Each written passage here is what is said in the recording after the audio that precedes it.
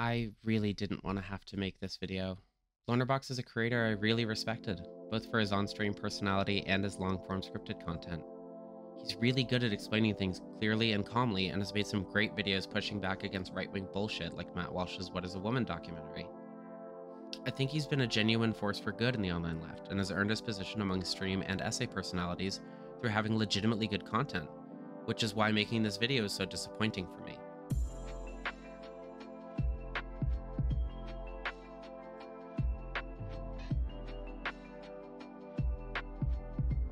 On October 20th, someone in Polypeople's chat let her know that LonerBox was on stream saying there wasn't a genocide of trans people happening in the US. Polly disagreed, so she joined his stream chat and he invited her to talk on stream. I think the following clip does a good job of illustrating both LonerBox's and Polypeople's basic thesis statements for this debate. But I do know that denying trans people healthcare will kill them. And that's the intent, to kill trans people by making life unlivable. Okay, so then again, so now when you say intent like that, it sounds like you are appealing to stay within like a definition. So yeah, I wouldn't. So, again, like, so what do you with religion, I just to be clear, I said what's happening to Muslims in the UK is not enough for a genocide. It's systemic discrimination. It's it's abusive and all that. Yeah.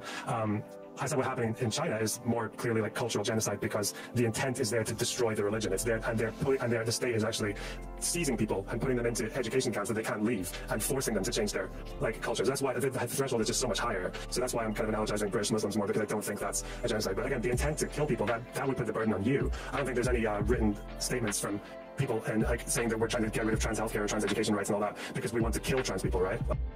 He says that only 2 states have passed laws banning trans healthcare for minors and that one was struck down. In reality, 4 states, Alabama, Arkansas, Texas, and Arizona, have passed laws banning some kind of medical prevention for trans youth, whether that's a ban on surgeries for trans youth or a full ban on all gender-related care such as HRT and puberty blockers.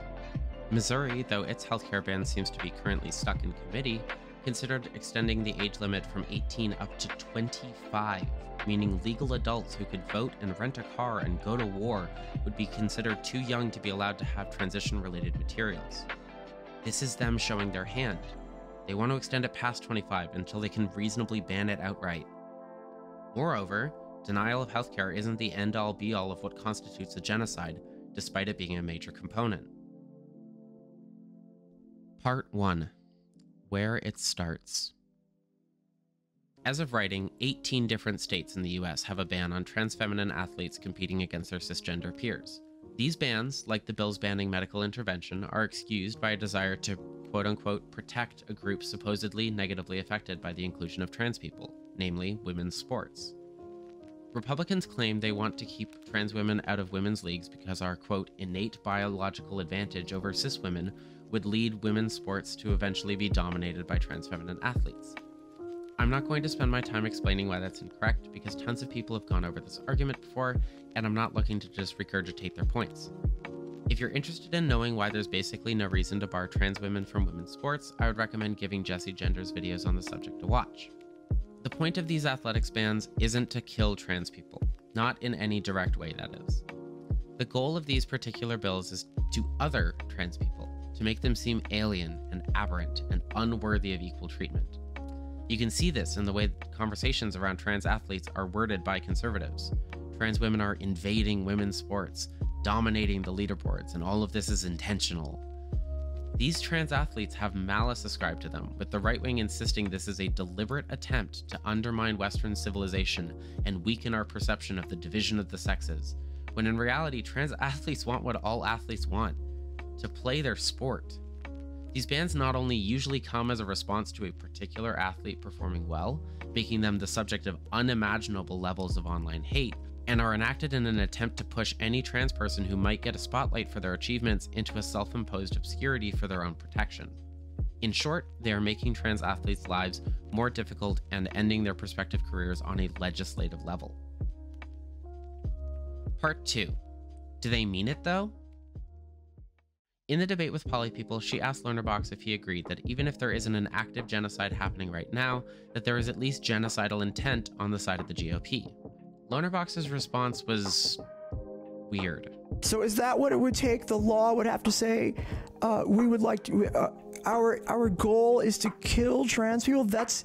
Well, you said that, though. You said that the intent is there. This argument is completely incoherent because it ignores, either intentionally or accidentally, the well-known fascist tactic of dog whistling.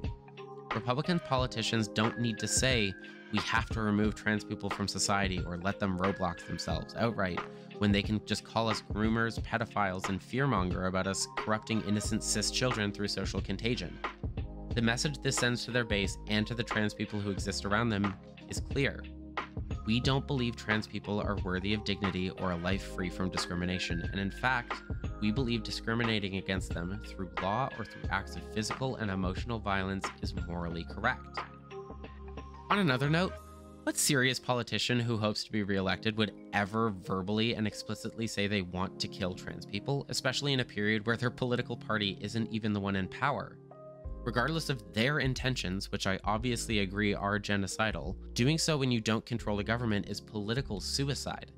Doing a little bit of transphobia is very popular among the right wing, but overall, the American people are overwhelmingly against the anti-trans laws being passed already. Even registered Republicans are majority against anti-trans bills being put forth by the party. If a political figure like Greg Abbott or Ron DeSantis said they were passing a law for the express purpose of making sure more trans people died, that would go over phenomenally poorly with everyone but their most devoted base. They're passing the laws they're passing because at the moment, that's the most they can do. But because of reasons, if they get reelected, they're prepared to make it legally impossible for them to ever lose again, at which point they can pass whatever laws they want, no matter what their voters think. The last point I want to get into to show LonerBox genocidal intent is to ask him this. Do you think the law not getting passed erases the harm? Part 3. The cruelty is the point. One of the main goals of a lot of these bills is not to actually legally affect anyone's lives. Politicians will propose these laws knowing they will lose their votes, or be vetoed or overturned. That's almost immaterial to them.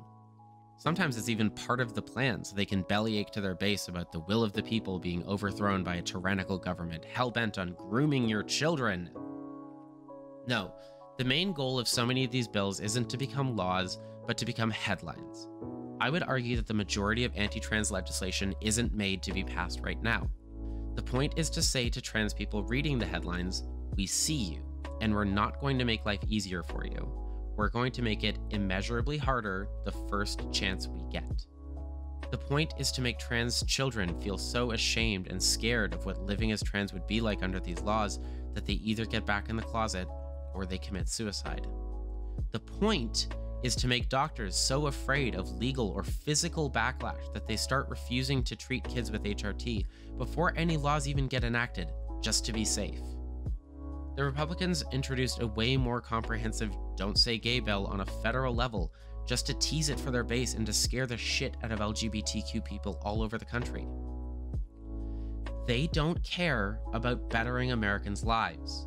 They care about consolidating power and using it to hurt the people they hate. This is clear genocidal intent, if not threats of imminent genocidal action if that power is ever seized again. Part 4. Detransitioning. LonerBox claims he understands, quote, as well as he can, how difficult it is to live as and be referred to as a gender different from the one you identify as. He cites having trans friends and a trans partner who have given him insight on this aspect of the trans experience. But LonerBox, understanding as well as you can obviously has not been enough. You don't understand how it feels to have to consider detransitioning. It feels like you're conspiring to murder someone, the part of you that has any chance at happiness. Have you never heard the phrase detransitioning is death? Only about 1% of people who medically transition in any way regret their decision, and most of those people decide to detransition, which is the right choice for them. The other 99% of people who medically transition continue because that's what makes them happy, what allows them to feel confident enough to see people and have social lives. You know, the things we need as social animals or we're just kind of wither away. I don't know how LonerBox can say that the extent of what the GOP has done over the last few years doesn't amount to genocidal intent at the very least. They very clearly want us dead or back in the closet, but because LonerBox doesn't seem to realize that being forced back in the closet is violence, and because no Republican politician is saying, I'm passing this law to kill trans people, LonerBox doesn't believe it's happening? Part 5. Historical Precedent and Conclusion. LonerBox said he would define the Holocaust as a genocide only after 1941, when the final solution was enforced. But someone in Polypeople's chat said it best.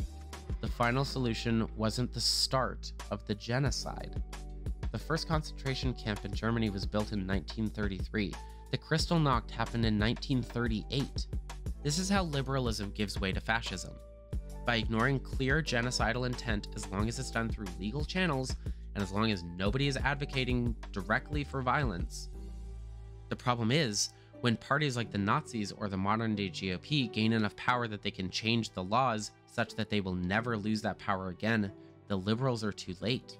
By excusing clear genocidal intent as misguided protectionism, the liberals hold water for the fascists until the exact moment they're no longer needed and will then be removed from the political sphere altogether.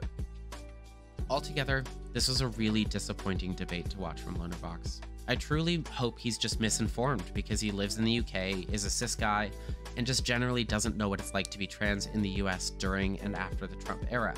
I really want to give him the opportunity to listen to trans people who know what it's like, and I hope he can come away from those conversations realizing the harm the rhetoric he was using can cause, and eventually apologize, both to Polypeople for his frankly horrible treatment of her in the debate, and to his wider trans audience who he's hopefully having these conversations with.